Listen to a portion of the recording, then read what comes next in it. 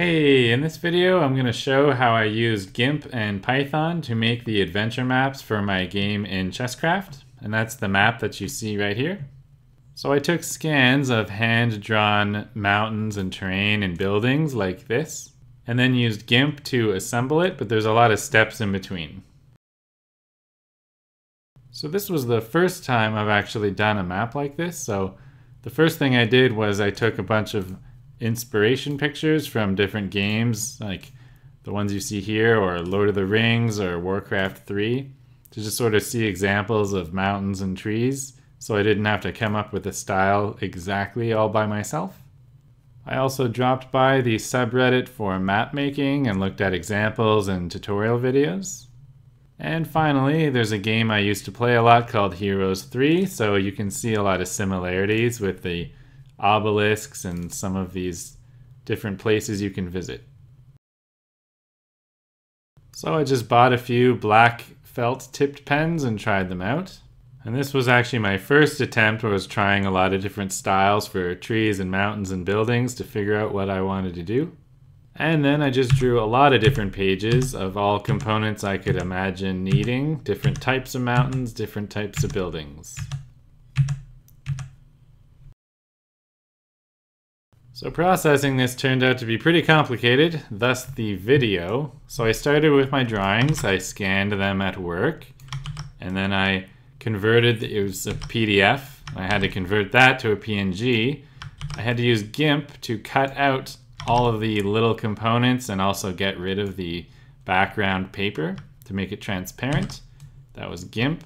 Then I used Python to kind of post-process things and adjust the transparency in some cases and sort of apply a general rule to it, and also sort all of my pieces by size into this Doodad palette. So if I go into mountain, for example, I'll see starting with the tiny mountains and they get bigger and bigger, so it's sorted by Python. And once I had that, I just put them all together with GIMP again. So when I scanned at work, I went with the max 600 DPI, dots per inch, and it was color, of course. Then I used the Linux tool PDF to PPM to convert to a PNG. And in Linux, the command looks like this, though there's of course something else in Windows and Mac, I'm sure, to convert PDF to PNG if you have to do that. So let's look at the step now of cutting out all the components in GIMP. So in GIMP, if I open up the image, on the top right, we're going to add a layer mask. This will help us get rid of the background paper that we can see. And what I'm going to do is actually click on the left side of the layer mask. So that's the actual image. I'm going to copy it with Control-A, Control-C to copy everything. Then click on the layer mask and paste that in there. And instead of a floating selection, we're going to do layer, anchor layer. And what this means is that we have our image, and then we also have a layer mask. And in this case, wherever it's darker, it's more transparent. So I actually want the opposite. So on the top right, we're going to click the layer mask, colors, invert. And now you can see that the paper is transparent and the black is not. But it's pretty fadey. So on the top right, we're going to click the left one, the left image, and do colors, brightness and contrast, lower the brightness, up the contrast. And I actually take notes. I took notes on exactly how I did this so that it would be exactly the same every time. And I even scanned new images 2 months later and I wanted it to have the exact same look, and I was able to do that. So now we're done with the layer mask. So on the top right, right click, apply layer mask just to merge them. Now we want to cut out each of these and make their own little image. So with the rectangular select or press R, we're going to cut out really as tightly as we can this image. I'm going to do Control X and then Control Shift V is going to make a whole other image out of it. And so really this process is just finding each one, Control X, Control Shift V, and doing that over and over again. And once we've got them all cut out of this image, all the ones we want anyway, we'll do File, Export as a PNG, And I will put these in my pre-processed folder because Python has not processed them yet, and I categorize them into a folder. And then you'd press export to create that PNG. So now we're going to have a look at what I used Python for, because if we zoom up on this image, you can see the black is actually a little transparent. Especially if I make a white background, you can really see that it's not even black, it's gray because it's transparent a bit. So my Python script applied a sigmoid function to all the alpha values, and I don't know how to do that in GIMP, and I didn't really want to look it up, and I knew how to do it in Python, so that's what I did. Basically, if you're 50% alpha, half transparent, you'll stay the same. If you're 80%, it's going to push you closer to 1. And if you're below 50, if you're maybe 20%, it's going to push you closer to 0. And it's going to do this smoothly. And that just strengthens the sharpness without really losing the edge alphas.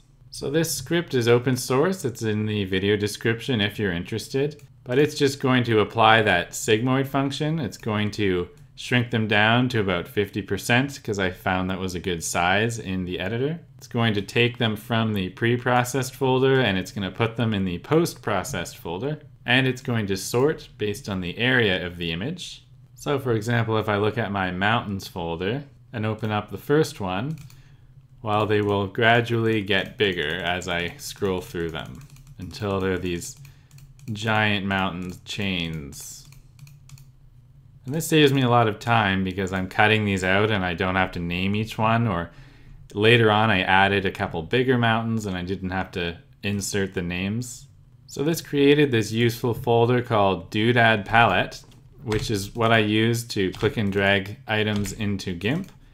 And these are all Creative Commons available for use. So in the video description, if you're interested, you can find all these files.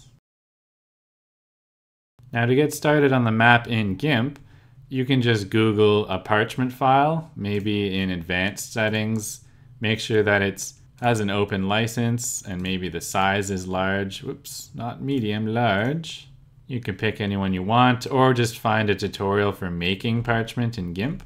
So let's make a new map in GIMP. File new. Let's go with 1024 by 1024. And here's the parchment that I chose, and I'm going to click and drag that into GIMP. And on the top right, delete background. We don't need it anymore.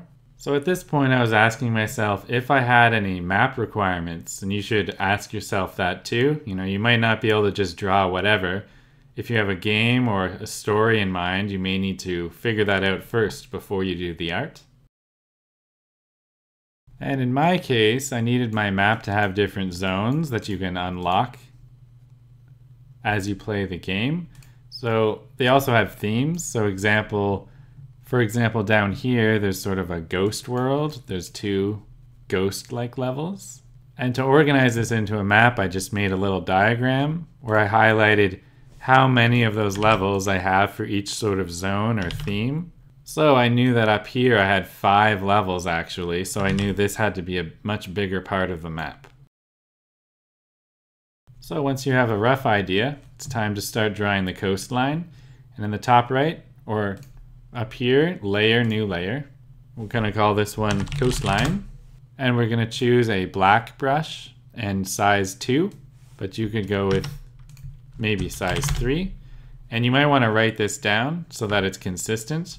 You may also want to write down the amount of zoom you do, because if you're drawing zoomed up this much and you zoom out and start drawing again, you kind of are going to have a different style. The amount of waviness you do will change based on how much you're zoomed in. So it's good to just always be zoomed in the same amount. So after staring at maps for quite a while, I felt like I could just start taking a shot at this. I find it's good to take your time and just progress at the same rate. Don't spend too long on a certain spot and don't go too fast, because the style of how crooked it is going to look different.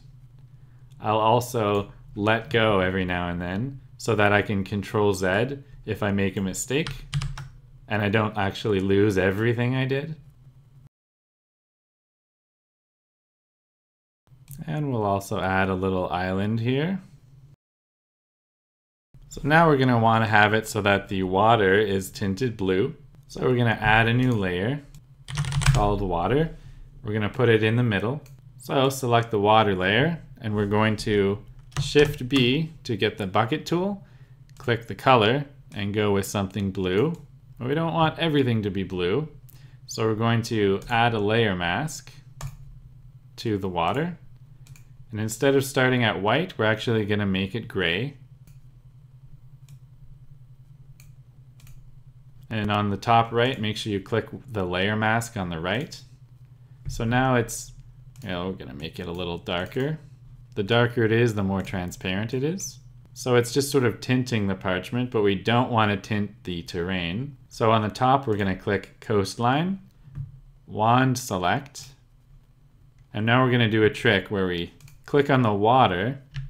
Now you have to be careful with the wand, because if I select all the water, even with a high threshold, I'm missing a lot of edge pieces here that might stay the terrain color. So the trick that I've done here is I select the water and then select the inverse. And now we've really just got the black and the terrain is going to be terrain colored. Now with this selection, we're going to, on the top right, click the water layer mask.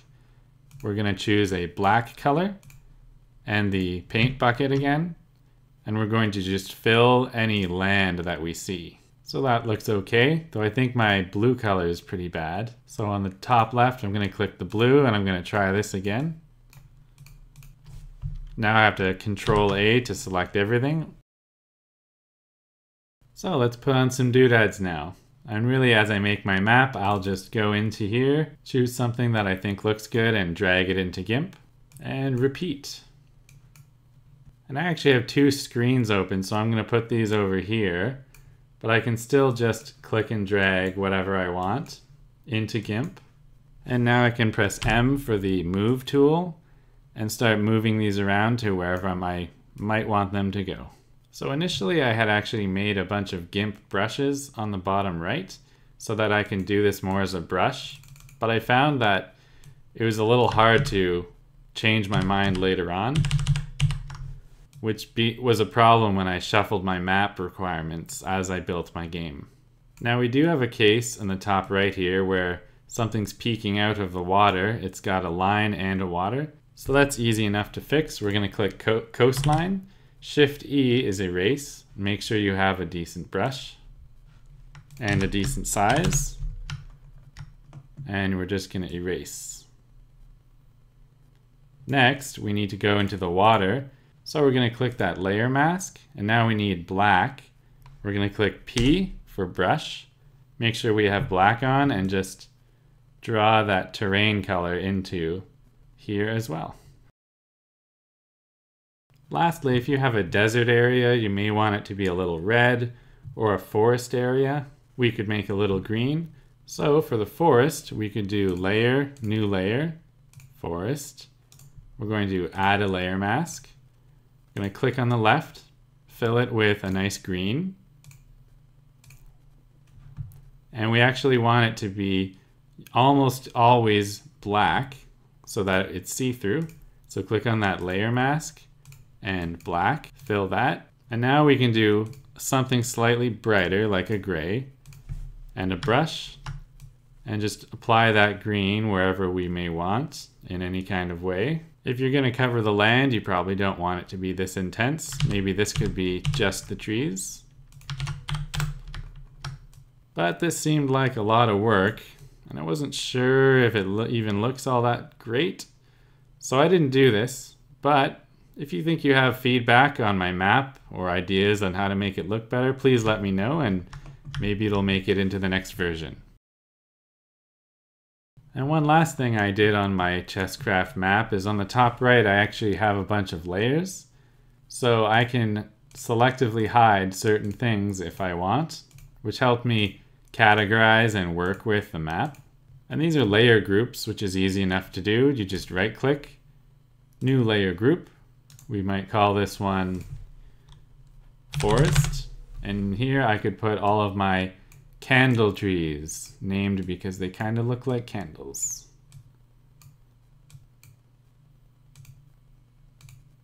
So this was a good approach for me because I could actually draw anywhere, like on an airplane. I hope the video was helpful. You can download GIMP for free, of course, and of course I highly recommend it. There's links in the video description for all of these assets if you want to use them in any way. Let me know if you have ideas for a next video. And finally, the full version of ChessCraft is free to play, so check it out, and thanks for watching.